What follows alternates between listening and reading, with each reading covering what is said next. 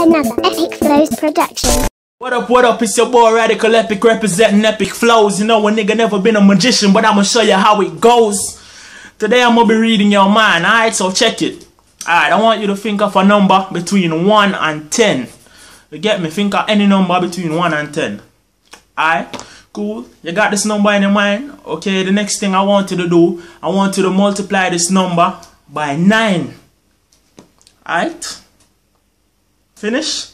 Alright, cool. The next thing I want you to do, I want you to add both digits of this number that you get of the results. You get me? If you get 99, I want you to add 9 and 9. Alright?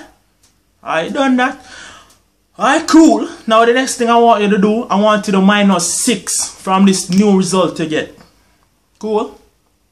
Alright, minus 6. Alright. Now whatever number you get, let's say you get 1, I want you to match it to the corresponding letter in the alphabet. If you get 1, you say A. If you get 2, you say B. Alright, so you want to match them.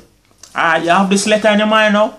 Okay, I want you to think of a parish within Jamaica that starts with that letter. Cool? Think of a parish. You get me? Alright, finish? Alright, now the next letter after that letter that you choose in the alphabet, I want you to choose that letter and create an animal. Alright? Create an animal that you see regular. It's regular. Just think about the animal you see regular. If you choose A, now you choose B, and the animal you see but. You see me? Alright? Now you got the animal.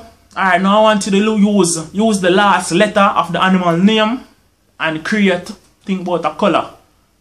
Think about a color with the last letter in the animal name. Alright, you done that? Alright, cool. Now you're supposed to have a parish, you have an animal, and you have a color.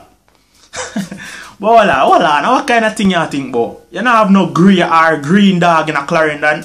You're mad.